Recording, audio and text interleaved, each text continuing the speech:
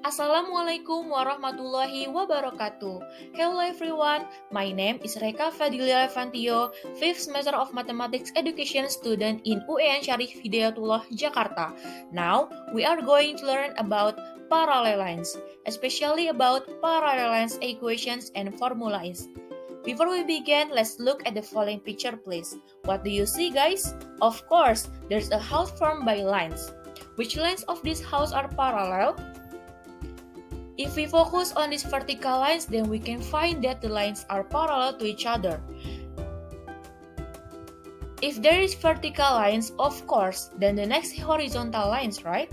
Do you see parallel horizontal lines? Yes, here is horizontal lines that parallel to each other. But what about these lines? Yes, they are not parallel. We call it with perpendicular lines. So, when we can say two lines are parallel? Two lines are said to be parallel when they lay in the same plane and do not intersect even if they are extended indefinitely. This is the example of parallel lines in a coordinate plane form. If we have line A and line B, they can be either vertical, horizontal, or diagonal. Now, we must know first thing that every straight line has an equation. The equation is y equals m times x plus c, where m is the slope and c is the y-intercept. The value of m determines the slope or gradient and tells us how steep the line is. So, if we have two straight lines, then there will be two lines equations. For the first equation is for line P, where y equals m1 times x plus c1. And the second equation is for line Q, where y equals m2 times x plus c2. If the slopes are the same, the lines are parallel. If the slopes are different, the lines are not parallel. This is the parallel lines formula.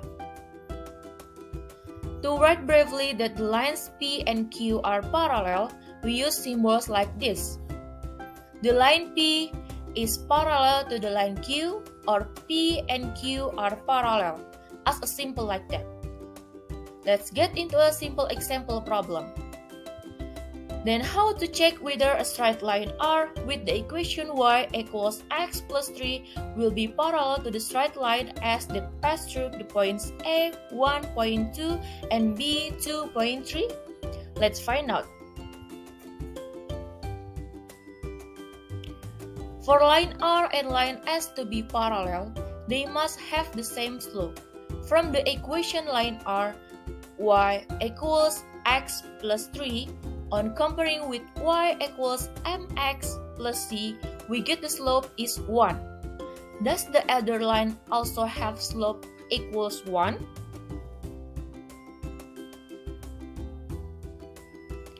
From point A 1.2 and B 2.3, we substitute it into the equation y equals mx plus c. As a result, for point A, we got y equals mx plus c. 2 equals m multiplied by the x value of point A, which is 1, plus c. So an equation is formed 2 equals m plus c.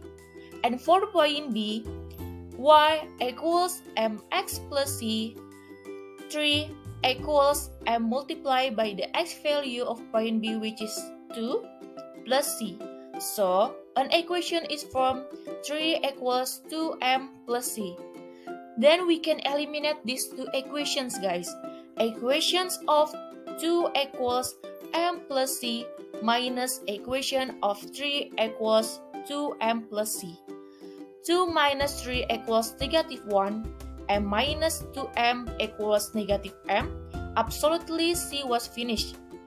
Negative 1 equals negative m. Negative divided by negative So, m equals 1. It turns out that the line S through points 1.2 and 2.3 also has a slope m equals 1. Using the parallel formula, for lines to be parallel, m1 equals m2 equals 1. Hence, line R and line S are parallel. Next, for another example, find the slope of a line that is parallel to the line is 12x plus y plus 90 equals 0. This is a very simple problem, right?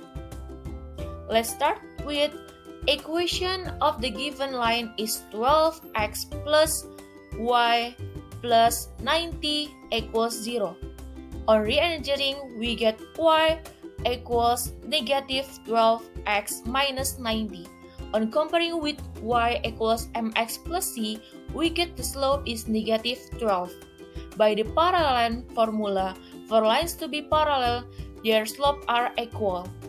Therefore, the slope of every line parallel to this line would have to be m equals negative 12. Hence, the slope of the line parallel to the given line is negative 12. So, this is guys for my today's video about parallelance equation and formula. I hope you enjoy it as much as I do. If you have some questions, feel free to discuss on the comment below. Thank you for watching. Wassalamualaikum warahmatullahi wabarakatuh. See you.